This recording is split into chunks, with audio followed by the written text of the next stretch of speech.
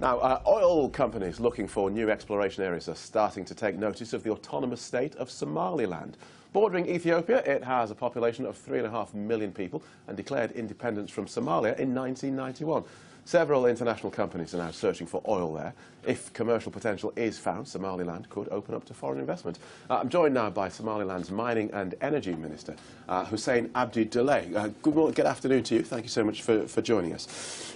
Let's start with the search for oil. Which companies are searching for oil there in Somaliland?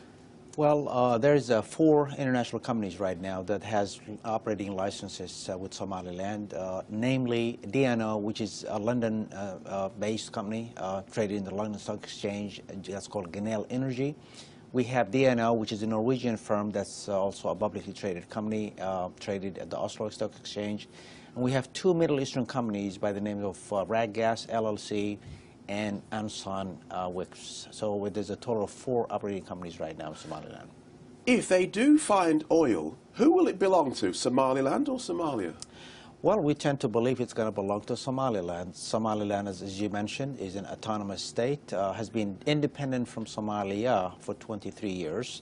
We really not new in this endeavor of basically being a de facto state that control and manage and own their own resource. So we feel that we have a legitimate reason to believe that the oil will belong to Somaliland. And one good indication is that, we have publicly traded companies that basically entered into a contract with Somaliland. They did not go to Mogadishu to get these licenses signed. They came to Hargeisa, our capital, and signed these contracts with the government of Somaliland, not Somalia. Which is interesting because the international community has yet to recognize Somaliland as an actual state. Somaliland was a country, an independent country that took its independence from Britain in June 1960. And then we, on our own will, united with a pretty Italian colony called Somalia. That union didn't work, so we basically separated from Somalia. Which is fine. That's fine as far as the history goes. But no international body yet recognizes you. I wonder if this lack of recognition is actually going to hold you back in terms of trying to open yourself up to the world. We have been basically doing our own, outreach to engage the international communities, and we're not really short of companies or countries that are really engaging with us as an independent sovereign country.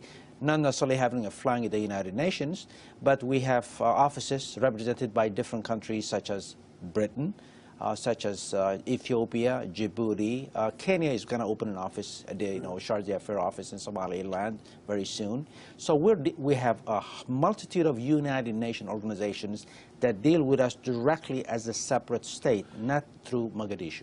And so if oil is found in Somaliland, do you think Mogadishu will try to lay any claim to it? I cannot really basically predict what Mogadishu will do. So that's not clear-cut, is it? Yeah, they might. Well, that is up to them, what they would really feel like. But we absolutely 100% are certain that at the end of the day, this resource belongs to the state of Somaliland, and it's going to basically belong to the people in Somaliland. You're here in London as part of a delegation from Somaliland trying to court international investors. We really have a whale of a day yesterday. It was just a completely sold-out, standing room only. This event went well beyond our expectations, and we have basically just thought there's going to be a handful of delegates coming in, and it was basically completely sold out. We just had a complete interest, a huge interest in investing in Somaliland by different companies, from the extractives to energy companies such as for solar and wind and renewable energy and so on and so forth, agriculture. So we really had a huge turnout yesterday.